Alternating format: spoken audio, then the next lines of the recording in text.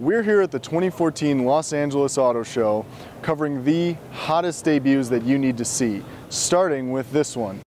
The 2016 Ford Mustang Shelby GT350, and this is a car we're really excited about. We're expecting over 500 horsepower, and combined with its track-tuned suspension, we expect it to go head-to-head directly with the Chevrolet Camaro Z28 and put up a really good fight. If you're looking for an idea of where Audi's design is headed, look no further than the Audi Prologue concept. Now, this is the first design by their new chief designer. There are a couple of new features here that will eventually show up on new Audis in the future.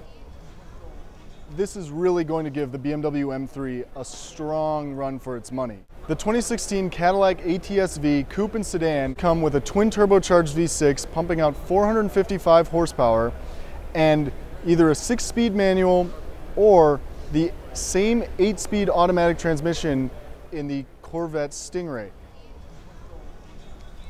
This is the Chevrolet Chaparral GT6 concept. It's a physical manifestation of a digital race car that you can race in the video game. As such, it is not bound by reality at all, which we love. This car has a laser propulsion system, which we don't really know what that means, but it apparently creates thrust and it can hit 240 miles an hour, theoretically.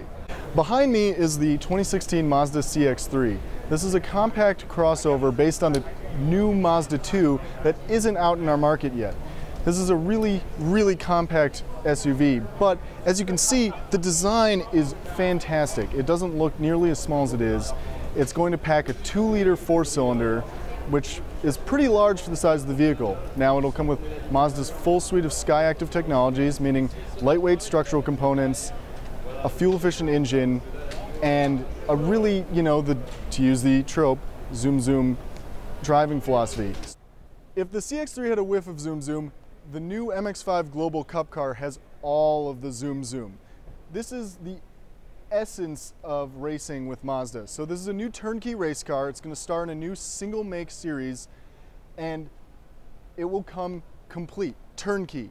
We hear it will start at under $50,000, which is a lot for an MX-5, but not a lot when you're talking about a full, ready-to-race car.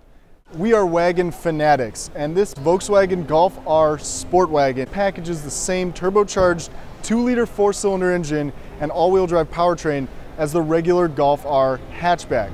You can load even more stuff into the back. Without question, it makes our hottest debuts list of the LA Auto Show.